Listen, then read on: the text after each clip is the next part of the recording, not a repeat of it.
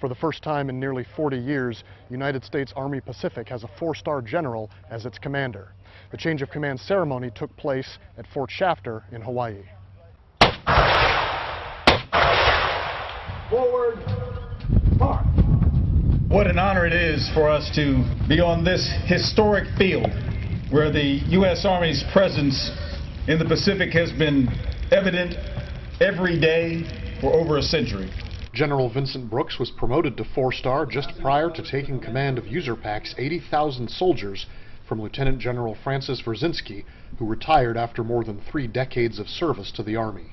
The move to a 4-star commander is a key part of USARPAC's role in the rebalance toward the Asia-Pacific.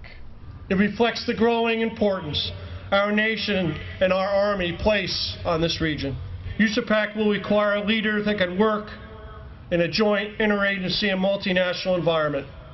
And General Vince Brooks is that combat-tested leader. And you're going to be going out and doing the things that need to be done, building the relationships and building security in this region that's going to give us peace and prosperity for years and years to come.